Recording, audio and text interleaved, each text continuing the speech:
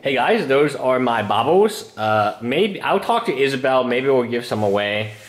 Maybe we'll do some Patreon stuff. I always like to do speculations for Patreons because it's a lot more fun for them.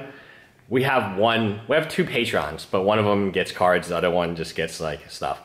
Today I'm going to talk about artwork and how to speculate on artwork. You might think this is like a crazy video, but I'm going to show you that it's not as crazy. So this card is like $2 to $3. This one is $4 to $5 now. And the only reason I bought so many of them, you can probably assume, is the artwork is gorgeous on these cards. This one, I'm not positive what the promos are, but there was a time that every Walmart, you know the free packs in Walmart? This was actually a very pretty promo, so I was like, yeah, I'll buy some free packs. And this is Journey to Nowhere for something else. It's a very expensive Journey into Nowhere, actually. In foil, it's one of the most expensive cards. I don't know if it's been reprinted lately. Alright, so a lot of you want to know how to speculate. The answer is speculate on what you want, because every time something fails, and it will fail, like most people are not going to say, oh, I failed in this speculation. Let me publish this online to tell everyone I failed. Right? They're only going to talk about these cards that have done. I don't know if this card has done well. It used to be sort of pricey, but the promos were very interesting. I wanted to show off the promos. It is my favorite artwork. Falia is not my favorite artwork. This is. And then I would rank this as 2, and then this as 3. So anytime I have the ability to pick them up, I will pick them up without a doubt, because I just love the artwork. If you speculate on stuff that you love, like Falias, Maleras, what else? Stoneforge Mystics, the only bad thing was I sold all of them to Strike Zone, and I sold them for a lot of profit as I made a video, but it's kind of sad because there were so many of them, and now to reclaim that many of them is like impossible. So collect what makes you happy. Like if you're a collector, you naturally will just have 42 baubles. It just happens. It's not like I bought out baubles. There's no baubles to buy out. Like it's not a card that I would be like, oh, my Legacy's back. Oh, let me go online and buy all the baubles. No, I don't know what happened. But if the bauble is $5 to $10, just like Misha's bauble, I have a dozen or two of Misha's baubles because I play during Code Snap. That's when I have all these fat packs from Code Snap, because in my opinion, the fat pack from Code Snap is the most beautiful artwork. It's an angel and a dragon, but it's like an ice angel and stuff, and it's an ice dragon. It's nice blue and white. So it's like North Carolina colors, and I went to NYU, so we were purple and something else, but North Carolina, Michael Jordan, right? That's what I think about. So I've always loved their colors, the Tar Heels.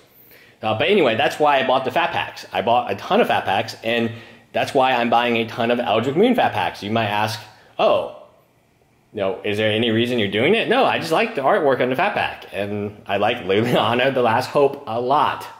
Like if I had to buy into a card now, and this is really interesting because we all know she's rotating out. She's been the most expensive card in Standard for a very long time without fail. And overall, like after Emiko got banned, you did have Grim Flare, which is seeing less and less play, but still viable in Modern. Collect stuff that makes you happy. I've always had that philosophy, and it has served me very well. It has served me incredibly well. So I love Knight Exemplar. It's a Lord. It's a beautiful piece of artwork from Jason Chan. And I love this promo. So what happened was this was worth about, soda at the local store is 75 cents. And I just used my store credit to have everyone who got a promo. Actually, our store was very good because they gave everyone 2 promos, because that is how awesome the store was. So I traded a piece of candy from the store, of course. So the store benefited from this quite greatly. And that's why I'm a big fan of supporting stores, even if you cannot buy stuff like from the store. There are ways to broker negotiations that make a lot of sense. For instance, everyone got 2 copies of this. They were super happy. They got soda and like a candy bar.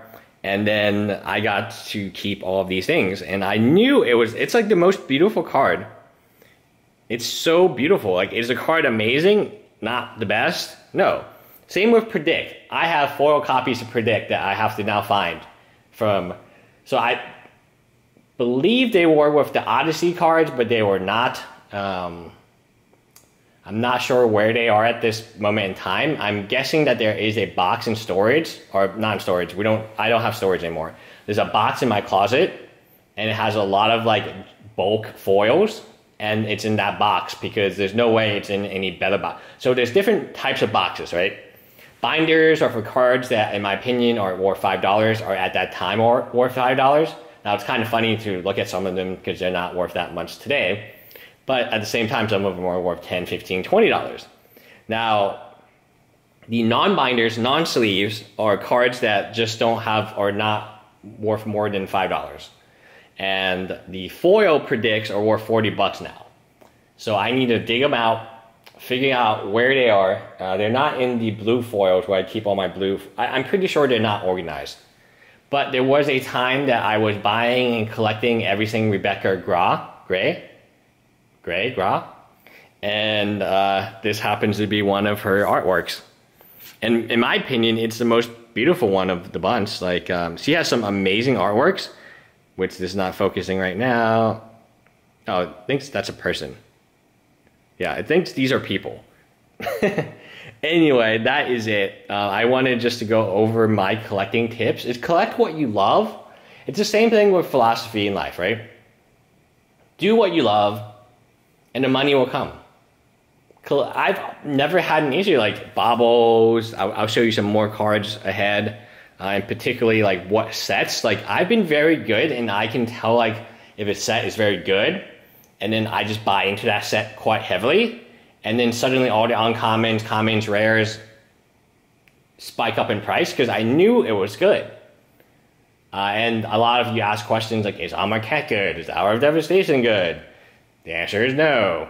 Not compared to these older sets. Like, I just knew that these older sets would have a tremendous amount of value, and I didn't really need to buy individual singles. I could just open boxes, have a good time drafting, have a good time doing sealed, have a good time doing kitchen table, and eventually the cards would pay for themselves, and that's what happened. Anyway, that is it. Bye, guys.